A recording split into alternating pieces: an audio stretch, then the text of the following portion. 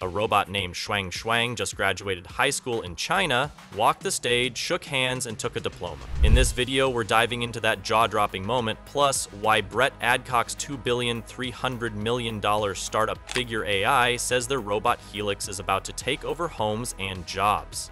We'll also look at how Neura Robotics and GFT are building real-world physical AI, and how a four-legged robot named Clarence learned to move like a real animal with zero training in the real world. This isn't a tech demo anymore, this is the robot era fully unleashed. And let's start with the moment that shocked the internet. A humanoid robot in China just walked the stage at a high school graduation like it owned the place. The robot, named Shuang Shuang, which translates to bright, was part of the 25th graduation ceremony at Shuangxi High School in Fujian. And what's crazy is that this wasn't some isolated performance on a tech expo stage. It was a full-blown, real graduation. Students cheered, teachers clapped. The robot paused at center stage like a human graduate, extended its hand for a handshake, and received a symbolic diploma that it slipped into a tote bag beneath its arm. The entire moment was captured on video and quickly went viral. But of course, this raised a lot of questions. Did the robot actually study? Did it pass any exams? And the answer is, probably not. There's no official word on whether Shuang Shuang completed coursework or had any intellectual capability to qualify for graduation. Most likely, this was symbolic. A stage cultural moment to highlight China's progress in robotics. Still, the implications are huge, because this wasn't just a tech demo, this was a public ritual. A deeply human tradition, now featuring a robot. That says a lot about where we're headed. See, China's really leaning into humanoid robots. Demand for these machines at public events has surged recently, and Beijing's pouring money into development to stay ahead in the global tech race. It's not just about robots doing tasks, it's about robots becoming cultural symbols. Something you bring out not just in factories or labs, but on stages and ceremonies and everyday life. Meanwhile, in the United States, companies are thinking about humanoid robots in a different way. Brett Adcock, the founder of Figure AI, just said something pretty bold. According to him, we're not that far from seeing as many humanoid robots in homes and workplaces as we see humans. And that's not just wishful thinking. Figure AI already raised over $2 billion with investors like OpenAI, Nvidia, and even Jeff Bezos backing it. Their latest robot, Helix, just completed an uninterrupted hour of logistics work, moving packages on a conveyor belt, and the company says it's getting close to human-level speed and performance. Brett believes humanoid robots are going to be the ideal vessel for deploying artificial general intelligence. In his words, they're the ultimate deployment vector. Why? Because they fit into environments built for people. Door handles, stairs, coffee machines. Our entire world is made for human proportions and movement, so if you want to drop artificial general intelligence into the real world, humanoid form makes the most sense.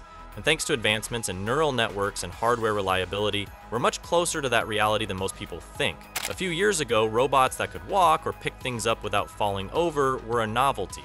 Now, they're holding conversations, patrolling offices, offering employees water or coffee, and doing actual jobs. Figure says that its long-term vision is to eliminate unsafe or boring jobs and help people live more meaningful lives. We're talking warehouse work, elderly care, domestic chores. Basically, they want Helix to be a general-purpose helper you can rely on in daily life. And it's not just Figure. Tesla's still working on Optimus, Boston Dynamics has Atlas, Agility Robotics built Digit, Amazon tested Digit in their warehouses before switching to in-house designs, and some of these machines can already dance, clean, take out the trash, or even do cartwheels. But while Adcock is dreaming about humanoids in every home, some experts are skeptical. Fei Li, for example, says that trying to use one form, the human form, for all tasks might not be efficient. Like, if you're building a robot for underwater exploration, why give it legs instead of fins? Her point is that energy efficiency and specialization still matter. So while humanoids might be great generalists, they're not a universal solution. On the other side of the ocean, Germany's Neura Robotics is pushing in a slightly different direction, something they call physical AI. They just partnered with GFT technologies to expand the AI capabilities of their humanoid robots. Neura already had cognitive robots that work in manufacturing, logistics, and even healthcare, but now they want to create a unified AI software platform that allows users to customize robot skills in real time, like plug-and-play functionality for robotic behavior. GFT used their own AI platform, Winx, to build the infrastructure. It's a cloud system that houses all the training data and behavioral models. The idea is to make these robots flexible, able to handle logistics, home tasks, or even care for elderly people, depending on what functions are activated. The companies say this will lower the entry barriers for robot deployment in both homes and industries. And in practice, it means we're heading toward a future where robots aren't just purchased like tools, but subscribed to like software. Neura is also integrating Nvidia's full robotics stack. That includes Isaac Sim for simulation, Isaac Lab for training, and GR00T Mimic for behavior cloning. They're using these tools to post-train their MIPA service robot, refining its decision-making before it even enters the real world. The simulated environments are so realistic that when the robot gets deployed, there's barely any adaptation period. Everything it learned in the virtual world transfers seamlessly. In fact, Europe's robotics industry is now deeply tied to Nvidia's hardware and software ecosystem.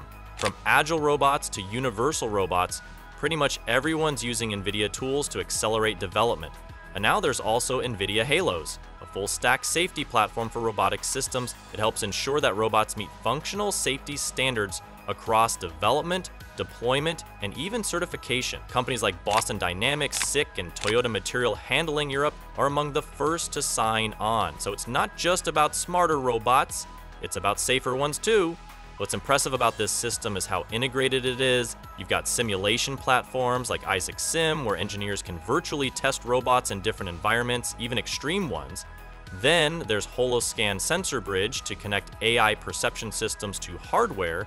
And on top of that, Halos includes an AI-powered inspector agent that monitors robot performance in real time. If something's off, whether it's a bug, a safety issue, or a weird motion, it flags it before anything serious happens.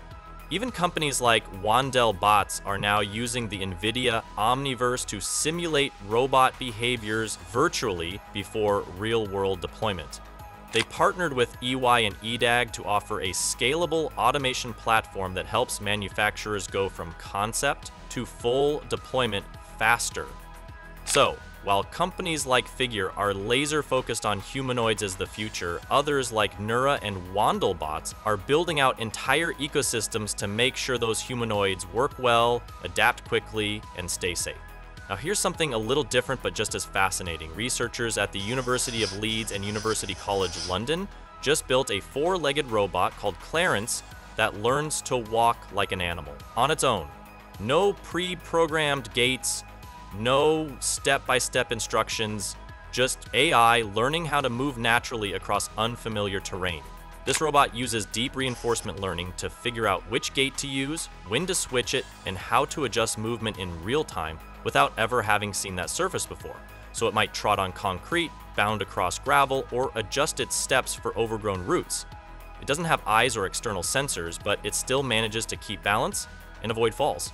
The researchers were inspired by how animals like dogs or horses adjust their stride to save energy, stay balanced, or respond to terrain changes. And what they've built is a framework that mimics this behavior, complete with gait memory, adaptive response, and strategy. In simulation, Clarence learned in about 9 hours. Then, when they put it into the real world, it handled timber, loose wood chips, and even random brush hits without any additional training. Think about that. Most reinforcement learning agents are good at very specific tasks, but fail when conditions change. This one didn't. The robot adapted to real-world challenges it had never seen before. And that's a major breakthrough, especially for disaster response, nuclear decommissioning, or planetary exploration, where the terrain is unpredictable and dangerous. Everything was trained in simulation, using hundreds of different terrains. The AI learned which gait was optimal for which surface, how to switch between them, and how to recover from disruption. The coolest part? No exteroceptive sensors like cameras or microphones. It's all internal. The robot simply feels its way through the world using principles it learned from animals. And they're not stopping there. Future versions of the framework could include long-distance jumping, climbing, and navigating steep or vertical terrain. The team believes that this system can be applied not just to four-legged robots, but also to humanoids and other morphologies. As long as the robot has similar limb structure, it can benefit from the same bio-inspired learning strategies. That's it for now. Hit the comments and let me know what kind of robot you think will dominate the future. Are we headed for homes full of humanoids or fleets of specialized machines built for every niche? Let's talk. And if you liked this breakdown, hit that subscribe button and catch you in the next one.